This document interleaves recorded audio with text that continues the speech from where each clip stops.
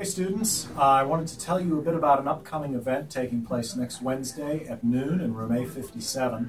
We'll be doing the first spring component of our CDO lecture series with Chris Schmitt. Chris is a graduate of the Case Western Reserve School of Law, and Chris is the worldwide marketing manager at ERICO in Solon, Ohio.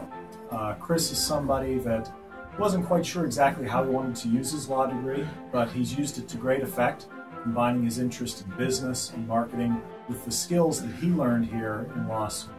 So if you're someone who doesn't know quite how they maybe fit in, or you're interested in alternative careers, coming to talk with Chris and to hear what he has to say, I would absolutely recommend it. Chris is someone who, even 2 years out from law school, wondered that he made the right decision with his career, that he sort of pursued the right path. And now, thankfully, he can say that he has. So certainly I look forward to seeing a lot of you out there next week, Wednesday, in room A57 at noon to see Chris Schmitt for the first session of our spring CDO lecture series.